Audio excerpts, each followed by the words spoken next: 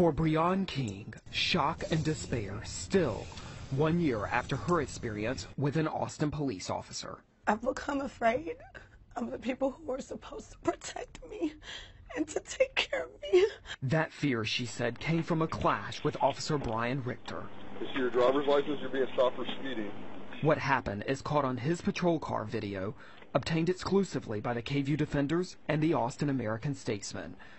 Officer Richter says in this report that he asked King to close her car door should she try to run away. All right, take a seat back in your car so we can close the door. Put your feet back in the car so I can close the door. When she didn't immediately comply, he attempts to forcibly remove her, and things escalate fast. No, why are you touching me? Oh my God! As their confrontation plays out, King is taken to the ground a second time. In his report, Officer Richter says he acted so quickly because King reached to the passenger side of the car. He says he didn't know if she had a weapon.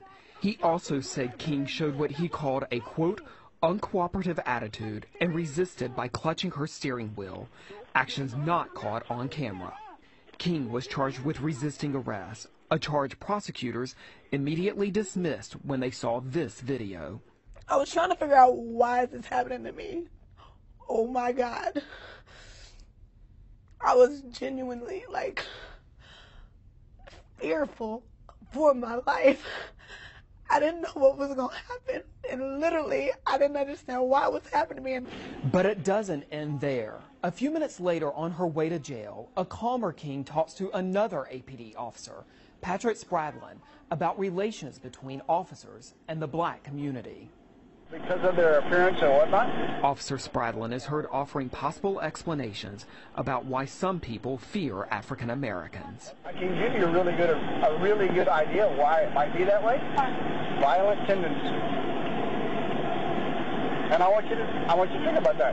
That's why a lot of the white people are afraid, and I don't blame them. Yeah. Some of them, because of their appearance and whatnot, some of them are very intimidating. After more than a year, the entire case is getting a new look.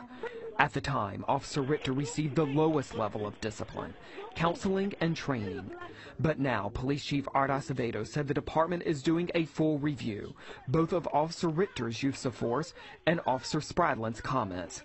The chief says he found those particularly offensive. I can tell you that those comments are not consistent with the expectations, the mindset. I think the mindset that we want of our folks or anybody in law enforcement. I was in disbelief. I was. King says she wants something done. If you've wronged someone and you have not been reprimanded, then how do you know that you're wrong? For her, she said the clash between her and Officer Richter has forever tarnished how she views the police.